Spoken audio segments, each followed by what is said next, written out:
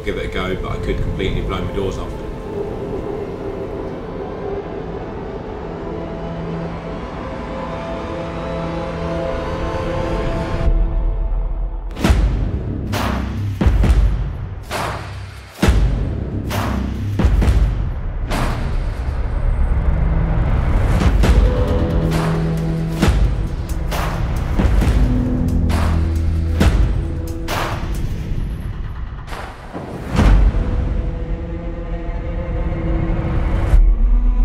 Part of the fun, isn't it? You know, it's a bit of a step into the unknown.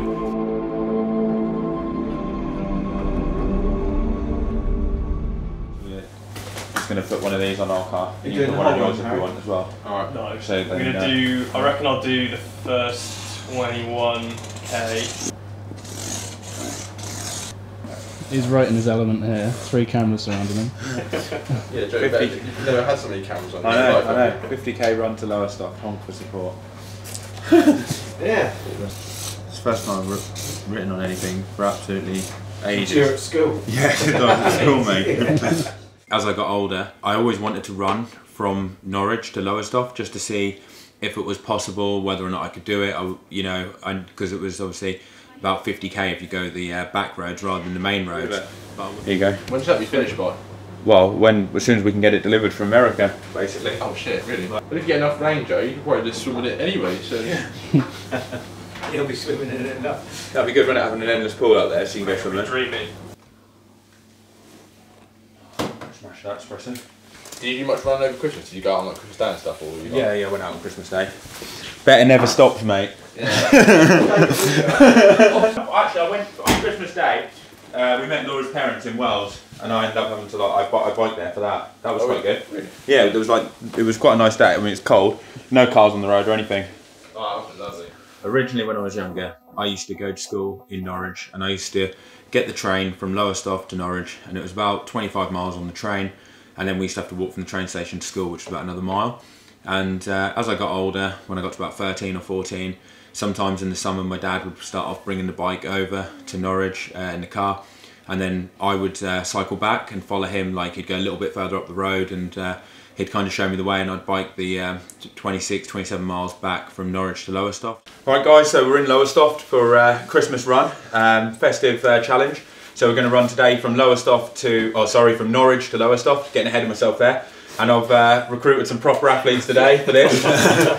got famous YouTuber Harry Palmer here and Callum. So yeah, Harry's going to join me for, what are you thinking, like 20k, on that, yeah, 25k? 25k at the start and then hopefully 10k at the end. When I'm like flagging at the end, he's going to pull me along, and then Callum was going to do a tempo run anyway, so he's going to join us for the first 10 to 15k or something like that, aren't you? Yeah. Basically, he's got his dad driving, so when his legs give up or he's had enough, then he's getting a lift back to Norwich. And then we've got Techno, DJ's got the speaker with him on the bike, so we've got some nice tunes playing. He's going to be setting the pace for us and giving us like drink bottles, nutrition, everything like that.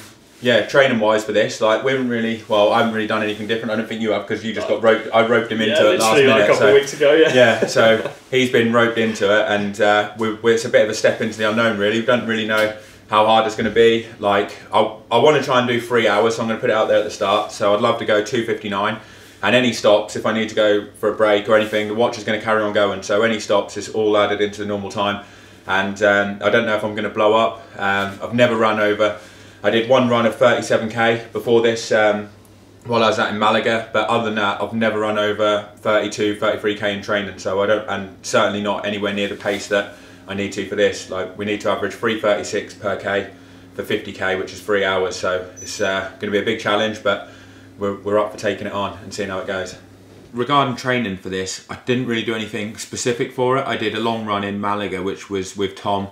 When I mentioned to him about I might be doing this, he kind of planned a 37k run, which was actually the longest run I've ever done in training before. Like, I mean, obviously I've run a marathon in an Ironman, but I'd never run over really 32 kilometers in training. So did a 37k run in Malaga, and I thought that wasn't too bad, you know, and that was obviously over a massive mountain. So I thought, well, if I was doing 50k, then I think I'd be all right. Obviously, the main thing was trying to run 50k in 3 hours, which was like 3:36k pace that I'd need to hold that was kind of a bit of an unknown, because I was like, I don't even know if I can do it. I'll give it a go, but I could completely blow my doors off and I could be walking at the end. And then you can get out. Yeah, no, just let us know when you need it and I'll just hand it to you. Yeah. How warm's the jacket? Because I've got a really warm one. If you I've got this one underneath. Yeah, alright. Can get my heart rate on there. Might as well see, get the data from it, mightn't I?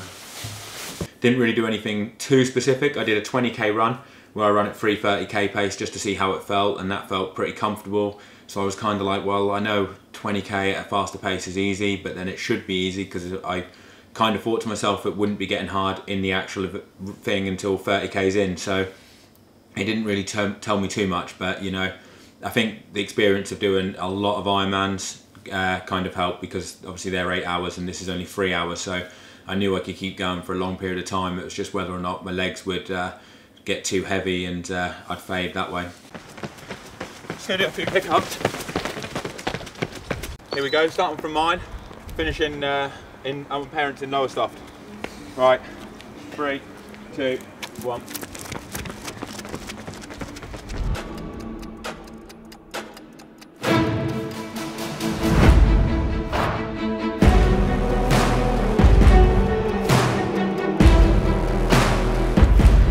Time-wise for the actual run, I really wanted to do 3 hours. When I was planning it and I like mapped it out on Strava and I found out that it was bang on 50k, I was kind of like, oh, I wonder how long it would take, and then I just put into a calculator 3 hours, you know, and worked out the average pace, and I was like 3:36k pace.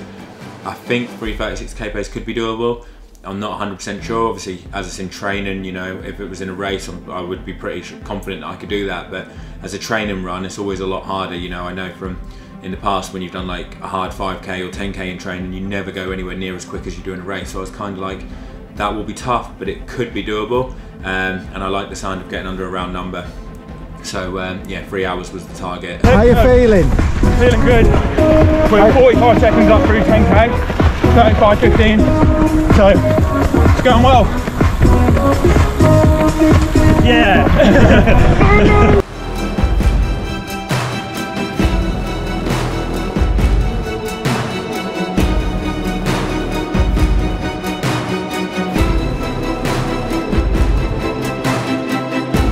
Halfway there. How you feeling, Joe? Starting to feel it, to be honest. So, I've got 24.5 k's in 126.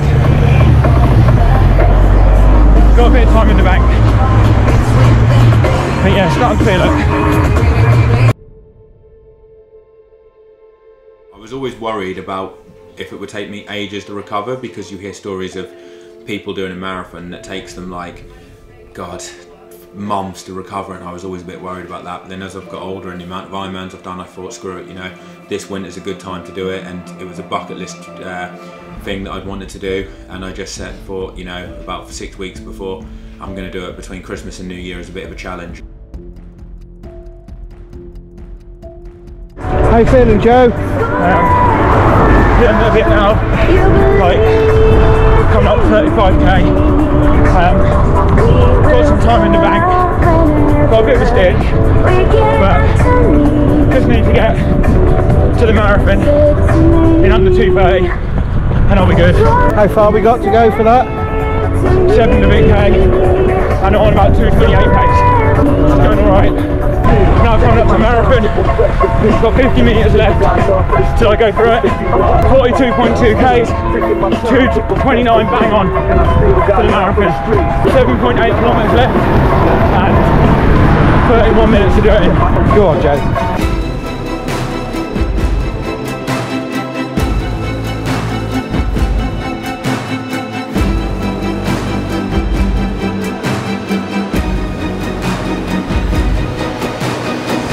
One more K to go. I've got 1k on short, so I'm going out and back.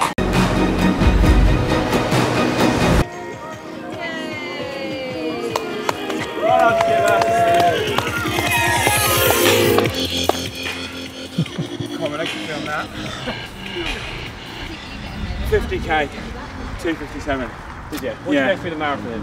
2:28. Oh, lovely. Just under 2:29. Like basically like bang on 2:29. I'm over the moon to do it. Like it was really fun. It was awesome to have the support of everyone. Obviously Harry coming up from Bristol to join me was great, and then Callum starting it with me, and then obviously Tyler and Will that were filming some of the stuff, and then some of my friends that came out to support me on the way, and obviously Techno Viking on the bike as well, handing out nutrition. Yeah, it was awesome, and really pleased to have done it in under 3 hours. The wind, like. What do you think of the wind? Like, it was mostly behind us, wasn't it? It was like mostly with us, but there were some bits where it was pretty nasty. Yeah. Like coming up here was a bit of a headwind, wasn't it, at the end? Yeah, I'd imagine coming back through Oldham Broads. That Yeah, that hill. The worst bit was going through Loddon, and then like the Haddiscoe flyover was a headwind. Right. So like going all the way along that bit. But yeah, it's good. 50k, under 3 hours. So well chuffed for that. 3:33k pace. 50k, 350 metres climbing. So you've raced lots of Ironman over the years. You've done the 12-hour time trial and broken the British record. And now you've experienced an ultra run. What do you think's the most challenging? So challenging wise, or difficult wise, I think, to be honest, physically, I would say the Ironman is the hardest out of the three. From what I've done, like that is just a grind, and you get onto the marathon and 25-30 kilometers in, it's horrific. You know, you're battling demons. You always go through bad patches in an Ironman, and then a good patch might follow, and then another bad patch. Even when I've had some of my best races and it looks like you're winning easily, you still go through the demons and have some horrible patches. The 12-hour time trial, however, that was the most mentally challenging race I've had, just because you're out there for 12 hours. There's no let up. You need to hold the aero position for as long as you can, and 12 hours is one hell of a time to be like pushing the pace for, no matter what you're doing, swimming, biking or running. Like that was just horrible, and there's no one to talk to in the 12-hour. You know, you literally set off in minute intervals and that's it, you know, for 12 hours.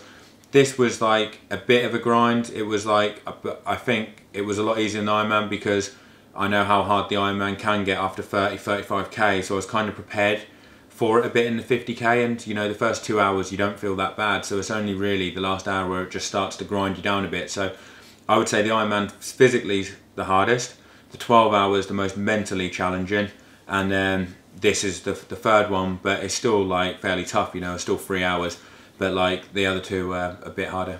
Thanks for the company, Harry. Callum didn't last too long, did he? 6k and then that was it. No, it was good having the company. It made it easier when it kind of helped break it up, because I knew you were going to join in at the end, so I was just thinking, get there. It was close. I was close not to, but yeah. Oh, really? Right. I was like, No. can't really walk. Oh, get inside, then have a drink or something. Cheers, Maybe we go get a beer, bro. Thanks for coming, mate. Really appreciate it. Thanks for driving as well. You're amazing, mate. Honestly, absolutely amazing. The way you do it. Yeah, It's good, wasn't it? yeah. Thanks to Techno for the tunes, the drink. He's like DJ, yeah, Junkyard Dogs. Would you do another ultra run? Is that possible?